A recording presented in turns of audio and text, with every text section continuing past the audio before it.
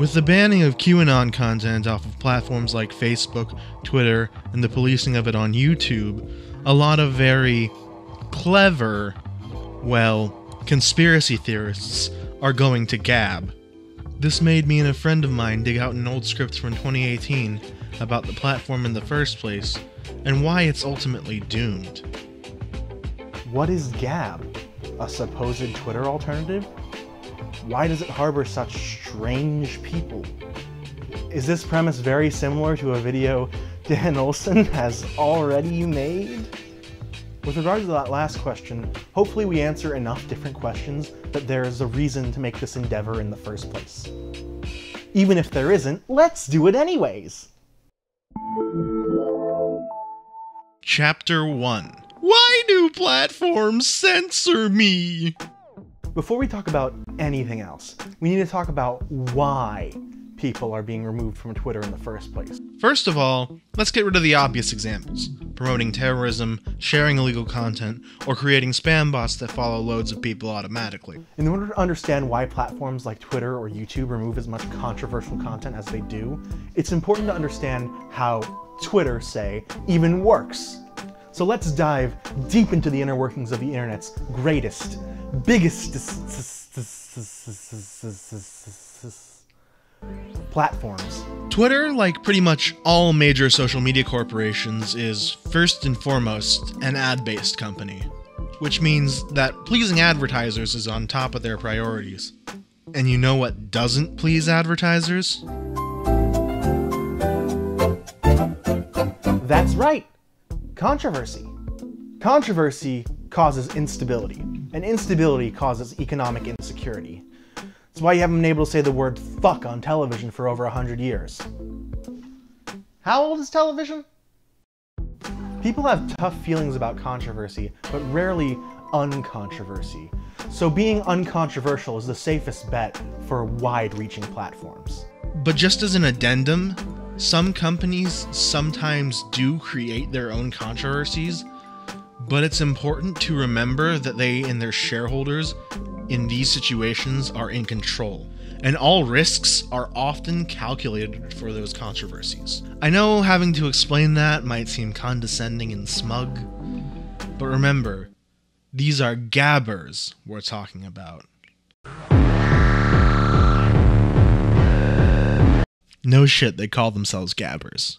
For any platform the size of Twitter or YouTube, you'll have to employ some level of automation to keep your platform running. It is simply impossible to have humans look at all the 500 hours of footage posted to YouTube a minute. And even if it was possible, it'd be expensive to pay all those employees, and potentially psychologically distressing.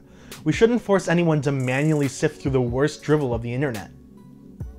No, Twitter is using communist tactics by censoring anyone to the right of Biden, that damned communist. Is that so? Most of left Twitter has been hit by the Twitter ban hammer too.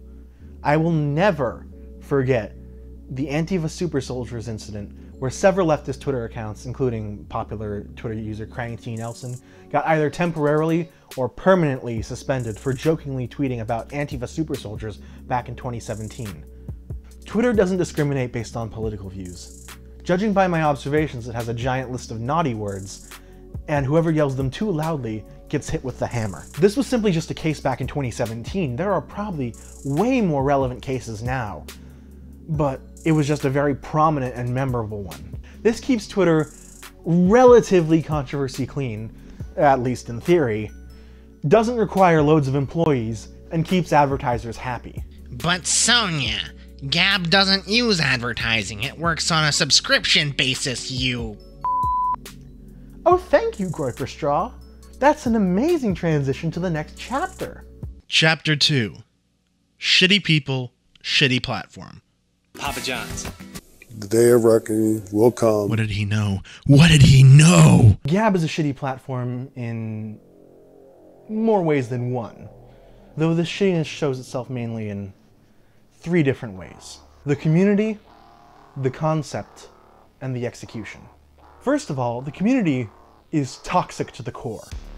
This is to be expected though. Gab is made up of people too toxic to be on Twitter.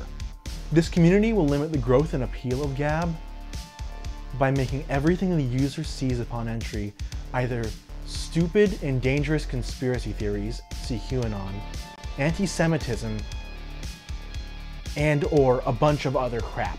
This community, however, is embraced by Gab's developers, enticing even more shitty people to join the community. Gab is not just a smelly piece of shit attracting flies. It's a smelly piece of shit being sprayed with butyric acid and liquid hatred by its developers continuously. This is not just idle speculation. Other than it being totally obvious, it has happened before on a bunch of other platforms. One in particular considered itself the next step in social news aggregation. Join me, my children, for a story of hope, a story of wonder, the story of the late Vote.co. It all began back in the ancient times of 2015, when Reddit banned the subreddit r/fatpeoplehate. Almost in an instance, the cries of righteous edgelords spread around the globe with righteous fury. They just wanted to bully fat people in peace. And now they were the victims of censorship. And now we're the most depressed groups in society. Banished to walk the desert, they started losing hope until a few hours later, a shining beacon on a hill appeared. Vote.co. It reminded people of back when Reddit's predecessor, Dig, lost its popularity to Reddit after a particularly bad update to the site. And now it was destined to happen again. Vote was going to be everything Reddit was always meant to be, featuring all the free speech you could ever need. It was going to be a paradise for the people over on r/fatpeoplehate, who happily continued their noble quest of making themselves look like the world's biggest assholes, knowing that soon the entirety of Reddit would soon follow. And they waited. And waited. And waited. And where is everybody? As it turns out, people who were outraged over fat people hate being shut down were just a tiny minority of Reddit's community. Hell, most of them probably just went to the still online, near identical r/fat logic. The shining beacon's light was fading. Most people chose to leave. A minority went deeper into the building and congregated to coddle the remaining embers, keeping the beam alive.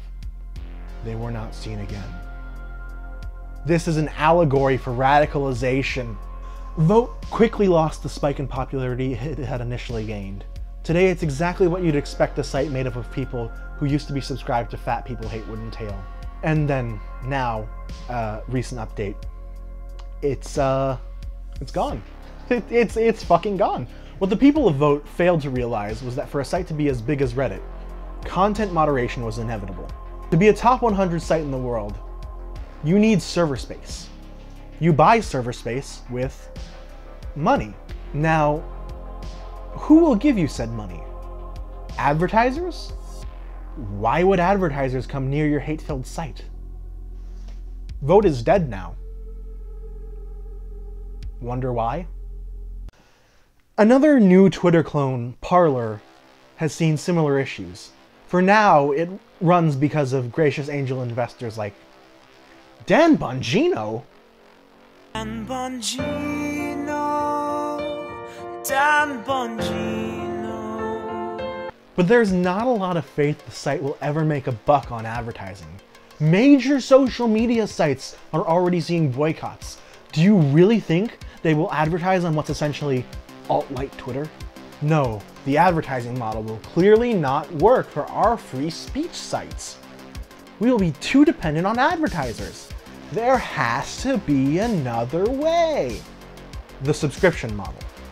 Other free speech sites have experimented with the subscription model, so their platforms would not be dependent on advertisers. Let's start with the OG, Minds.com.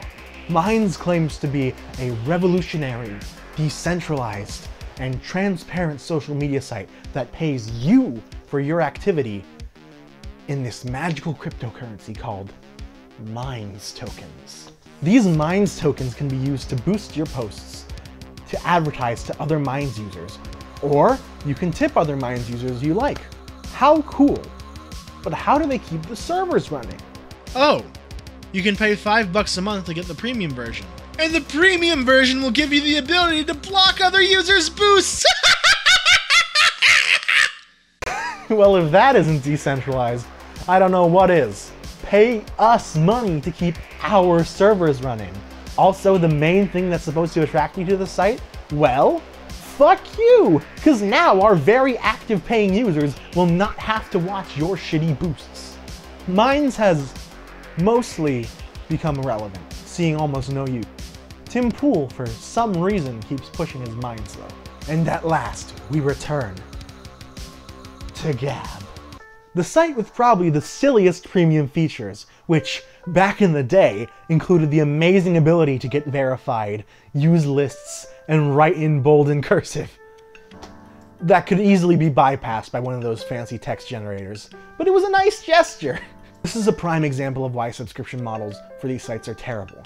Gab already has worse functionality than Twitter, but because of the subscription model, it is also forced to hide parts of its services behind a paywall, making the entire service even worse than Twitter unless you're willing to pay, leaving the platform even less enticing to go to and more prone to falling into an echo chamber.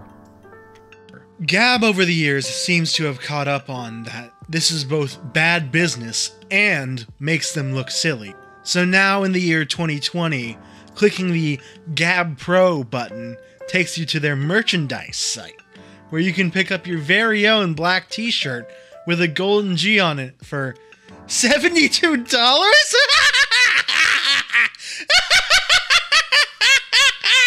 Addendum. The fucking bastards changed it back. Gab Pro is back, and nearly all its features are the same old terrible ones that are already free on Twitter. It took me a while to be able to click on Gab Pro, though, as the button is on the bottom of the page. This should be easy enough, but once you scroll down to the bottom, a new page loads. Gab only wants users with the fastest reflexes to pay money to them, apparently. That explains the massive sums of money they asked for. You can pay $500 for lifetime Gab Pro. That might sound like a lot, but don't worry, Gab founder Andrew Torba ensures you that it's worth $4,500.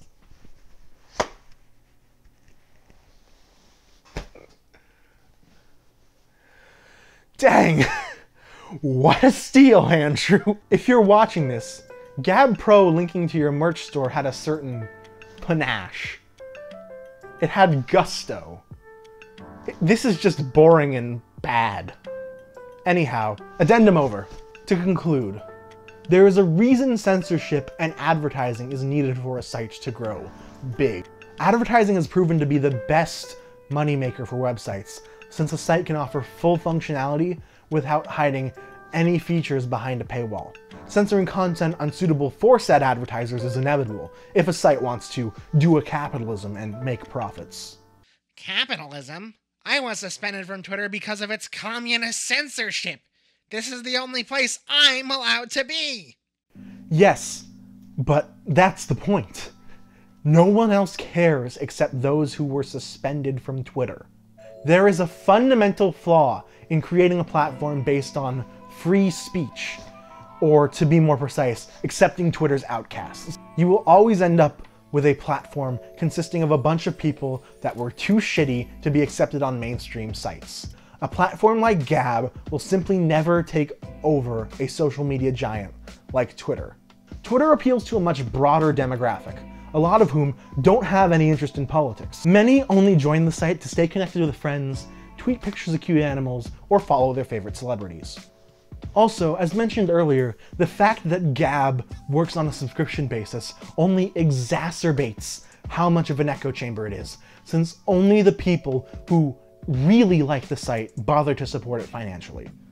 It creates a divide between paying users and everyone else that just lacks a bunch of important features like creating group chats, bookmarking Gabs, and even the ability to get verified. This creates a smaller minority within the already small minority that use the site that are quite literally invested in it. The walls of the echo chamber grow ever thicker. Gab itself might say that it's not trying to become the next Twitter. It instead believes that the internet will be dividing itself up into smaller and smaller sub-communities, which I can agree with to at least some extent. Except that's already happened on Twitter. Twitter already allows for users to enter small, well-defined echo chambers, giving them tools to phase out content they don't want to see. If Twitter already allows functionally the same thing as what you're doing, you're not innovating. You're copying. And oh boy, you did a shitty job at copying Twitter. From a technical perspective, Gab is fucking awful. It looks bad, and it lacks features, and it can be, or at least previously could be, literally shut down by following too many accounts. All of this can be yours for only $7.99 a month. This will bring the normies right to your doorstep. Gab is a badly made platform based on a bad concept, populated by bad people, and it wants you to pay money for it. Every fucking month! The fact that Gab can't advertise on a big level means they have to advertise on a small level, which means advertising directly to the people who are the most interested in the site. The toxic fucks who feel their free speech is being restricted. This results in the fact that to keep your site running in the short term, you need to advertise to people who will kill your platform in the long run. This creates a cycle of sorts where you need capital to advertise your site to a mass audience, but are unable to do so due to a lack of capital. Which means you will not have a massive audience, which means you will never have the capital to advertise your site to get a massive audience. Chapter 3. The Gab about QAnon. So, what is QAnon? This is a rhetorical device because you probably already know about QAnon. And if you don't, I envy you. You already watched that Dan Olsen video where you listen to QAnon Anonymous. If you don't, you might want to after this, or before, it's up to your discretion. But in brief summary,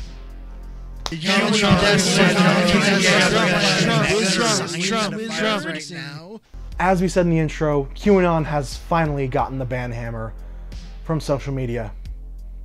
2 years after such a ban would have been at all useful. So they're on Exodus, but unlike leaving the Red Sea, the water will be fractured instead of split cleanly in half. I don't know biblical references that well. All the small alt sites will be receiving a slice of the QAnon community. QAnon is popping up on Parler, BitChute, Gab, and the Late Vote. While I've arbitrarily focused on Gab, all of these sites are terrible. Gab is just the funniest and most volatile.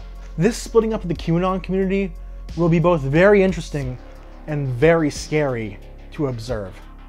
As talked about prior, alt sites are mainly populated by the most bottom-of-the-barrel rejects of Twitter, which makes them not very attractive to normies. This in effect will mean that fewer, more radicalized QAnon followers will sit, stewing in an ever-narrowing echo chamber, while the rest of us wait for the broth to boil over. Not only will this happen on Gab, but it will happen on the other sites as well, as the loud minority push out the moderates that move back to the main site, and poof, we now have 4 different denominations of QAnon. The Great QAnon Reformation, if you will.